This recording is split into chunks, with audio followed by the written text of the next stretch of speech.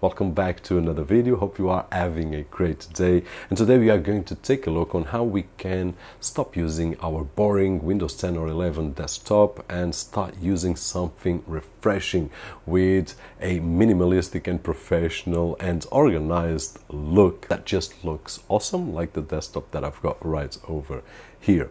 Now we will need 4 simple steps that I'm going to share with you as quick as I can. And by the way, if you are using Windows 10 or Windows 11 and you still haven't activated, don't forget to check out KeysFan, where we can find budget official OEM keys at an affordable price, and with the coupon code that you can see on screen it will get even cheaper. So just in case you want to check that out, the link will be down below.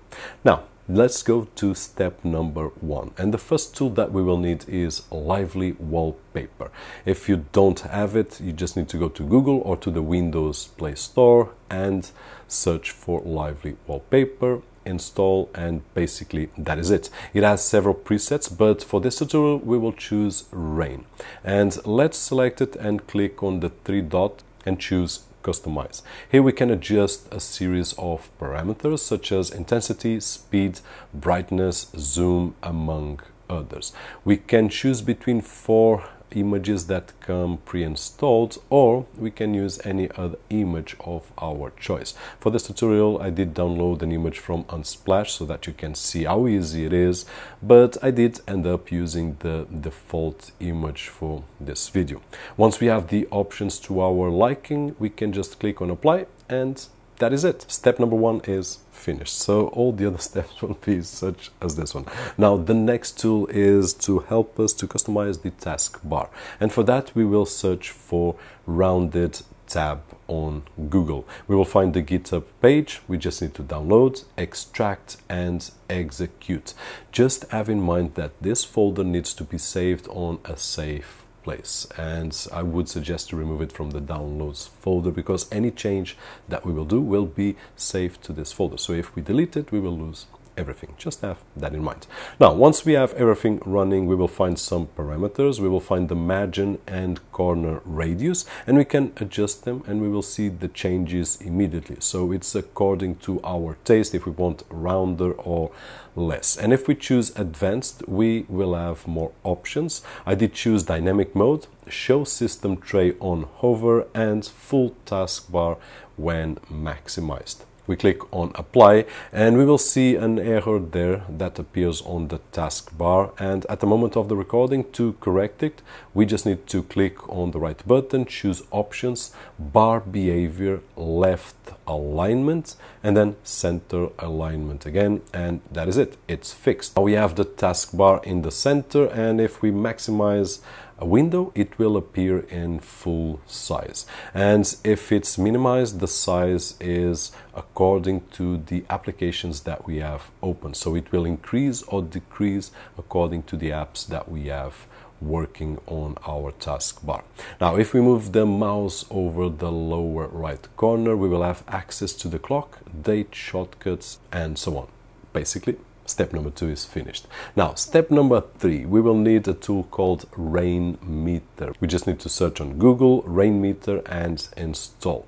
Now still on Google, we will find the Mi Power Rainmeter skin. Download it and open.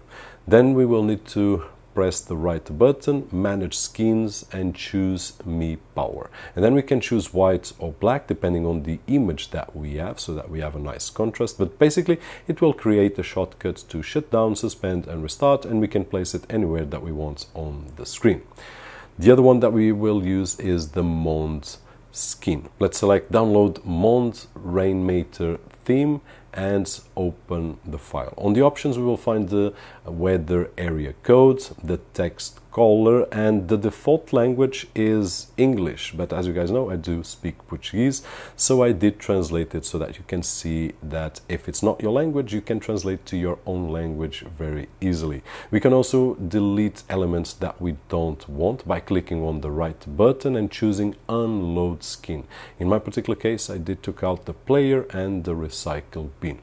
But we can even delete more. For example, if we right click and select edit skin and then delete whatever we want, like the clock or date. I did just delete the clock, I did save, and then I press on refresh skin, and that is it. Now let's search for Monterey Rainmeter theme download and install it like we did with the others. We can start activating the widgets that we want, and in my particular case I did select clock, that I did change to wide. That gives me digital clock and looks better in my opinion, and I did place it near to the buttons. I also activated calendar, reminder and notes that we can arrange in wide or normal size and then organize the way that we want and place them on our desktop according to our liking.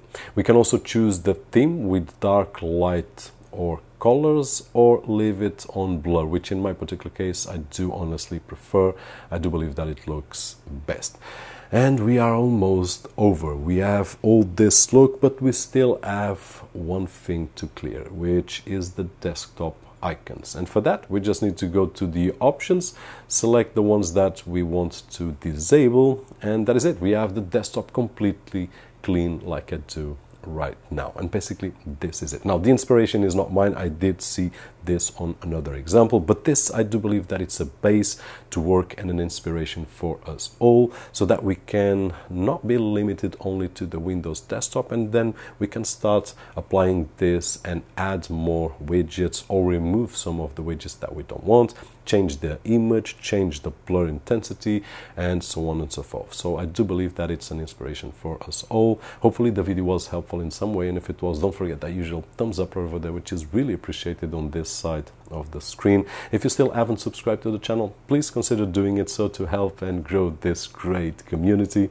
My name is Roberto George, and as always, I'll see you on the next one.